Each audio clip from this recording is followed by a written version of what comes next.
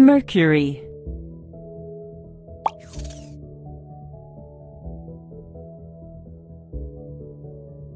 Mercury is the smallest planet in the solar system. It is also the closest to the Sun. Mercury has no atmosphere. Most of the craters on Mercury were named after famous writers and artists.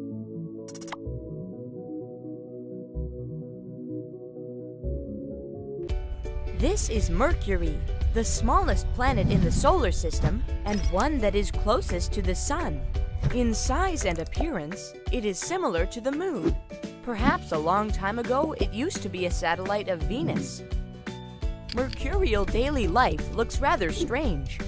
One day lasts over 2 years. The Sun is 3 times bigger than it is on the Earth. And during the day, it changes its size and can even move in different directions. Such a long day leads to extremely hot temperatures on the surface, and at night, with no heat or atmosphere, it becomes terribly cold. But at a depth of only 3 feet, this difference is not felt, and the temperature always remains the same.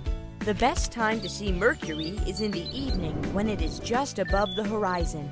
At this time, it shines brighter than all the stars in the sky, but soon disappears following the Sun.